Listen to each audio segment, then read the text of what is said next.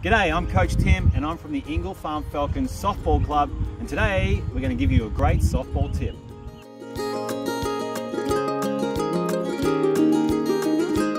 In today's video, we're going to talk to you about first base coaching signals. Signals are a great way for a coach to tell the player exactly what kind of shot he wants them to play when they're batting in softball. Before the game, the coach should arrange with the team what his indicator signal will be.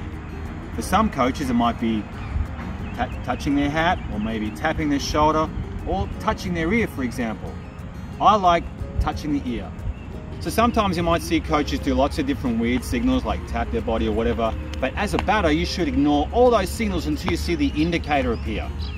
Touching the hat, touching the shoulder, or touching the ear.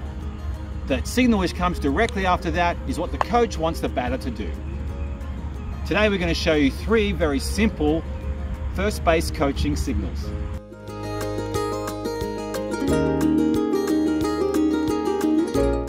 The first one is for bunting.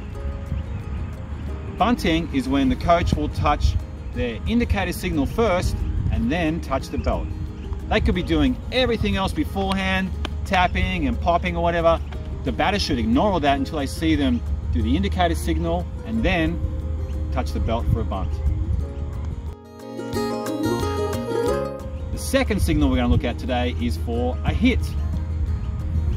Once again, the coach may do a series of different signals, but the batter should ignore them all until he sees them do the indicator signal and then touch their hat to indicate a hit.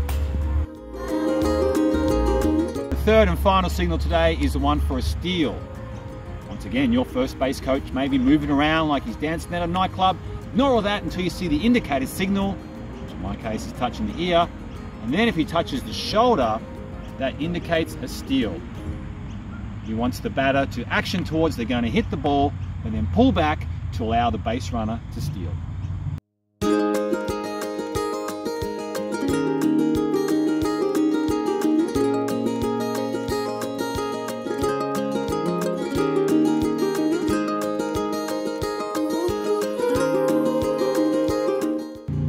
Okay, that's it. So for a quick recap, when the batter comes to the box, he should watch for the coach's indicator signal, whether it's touching the hat or touching the shoulder, in my case touching the ear, and then watch for the signal that comes directly after that indicator appears.